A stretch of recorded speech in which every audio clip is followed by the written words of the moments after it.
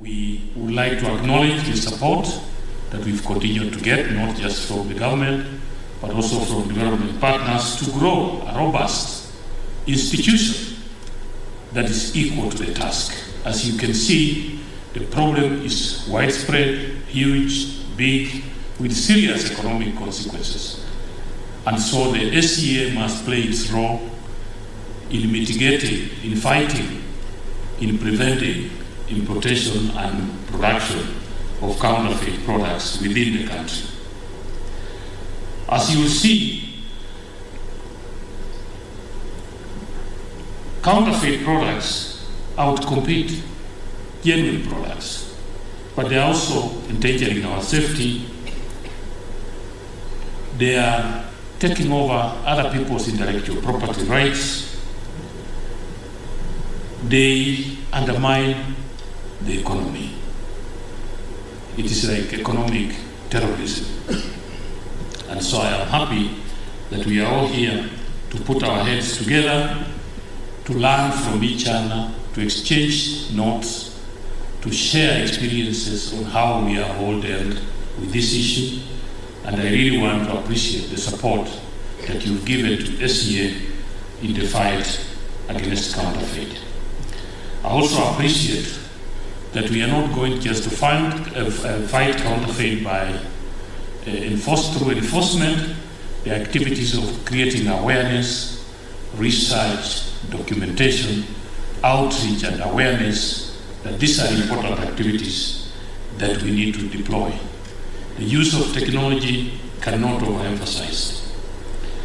And so I want to say that you have the support of the government of Kenya in this fight against counterfeit, and we believe that all of you who have come here have come to acquire new skills and new tools so that you can be enlisted in the army of fighting counterfeits. We also appreciate that one agency cannot be able to deal with this issue, and that's why the Kenyan approach has been to have a multi-agency approach, where you have SCA in the driving seat, but you have the support of the police, the DCI, the Kenya Bureau of Standards, the Kenya Revenue Authority, the border control, and all these other things put together.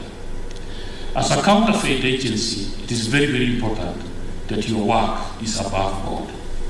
You have to make sure that your systems, your regulations, your activities are above board, that the citizens have confidence in the work that you're doing.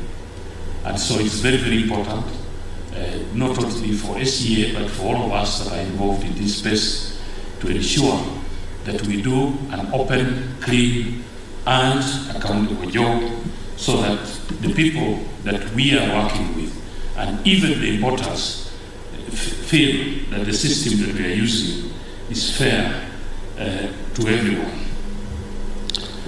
In terms of growing industry, I would like to say that the new government of Kenya has very robust ideas about how to promote industry, and apart from fighting counterfeits, we are also putting a number of other policy measures to make sure that we increase our manufacturing from the current 7.3% to about 15% by 2025. So we have a very, very ambitious plan, and we are working through several mechanisms. One of them is which you had yesterday, we were launching it.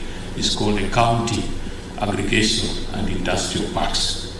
Kenya is divided into 47 counties, each with a governor, with their own cabinet, and we have come up with a formula where each county is identifying the value chains that can provide raw materials in that county, and through partnership with the national government and the county governments, we are co-funding through a project that is worth 500 million from this starting financial year to put up a common manufacturing facility.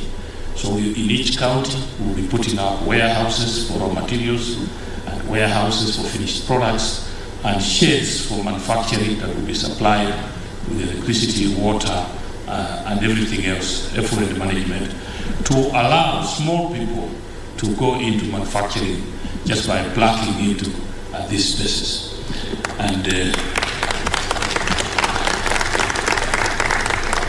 And we are hoping that through this we can start to drive the industrial revolution that has been very invasive for all of us. Already 14 counties have advertised construction of those industrial parks. So as a government, we are thinking out of the box, we are taking very bold steps, and we think that county industrial parks will be an important game changer that to produce at the county level. We are also looking at our industrialization policy to make sure that it brings together all aspects. In Kenya, we are promoting the policy of Buy Kenya, Build Kenya, where all government institutions have to buy 30% of all their requirements from locally manufactured products. And this has worked extremely well as a way of promoting and encouraging those that want to go into that space. We are also coming up with an industrialization bill to support some of the work that we want to achieve. We, as you listen to the President, he has indicated that we are getting a lot of imports. We have identified products that we think are being imported, but we can make here in Kenya. We are not going to stop from importing, but we are going to tax them. So starting this financial year, a number of products will be attracting an import levy. And so if you're importing something that we can make, then you be charged a fee, and that fee is of an industrialization fund that will then help support people within the country that want to buy machinery, expand their manufacturing. So we are hoping that in this coming financial year, we should be able to raise nearly $1 billion shillings for that fund. And we are also having a request from development partners, and we are hoping to develop a fund specifically going to support young people that want to go. This financial year, we have also put 600 million in Kenya shillings into a fund that we are